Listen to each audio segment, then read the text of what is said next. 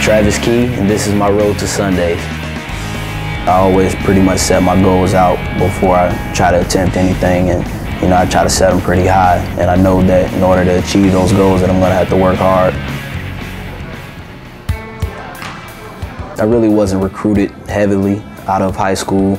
I had some Division III offers and some Division II offers, but I didn't have any Division I offers. And I just had it made up in my mind that if I was going to play in college, I wanted to play and compete at the highest level. I knew I wanted to go to Michigan State. I've always been a fan.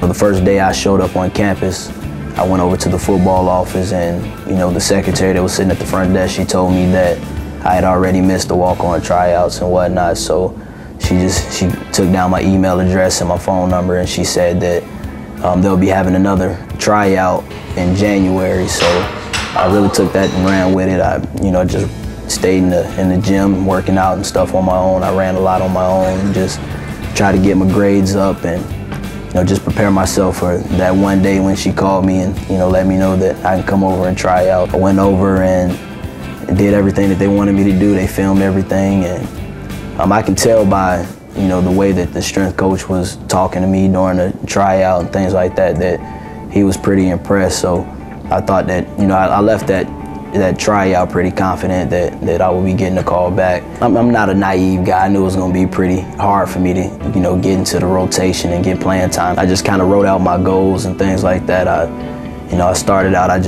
said, my first year, I want to just make one special team and play that and make the travel team. Next year, I wanted to play all of the special teams, start on all of the special teams, and then my goals just progressed like that. In the next spring, I earned a scholarship, and it just seemed like everything was just working out the way that I had planned it out.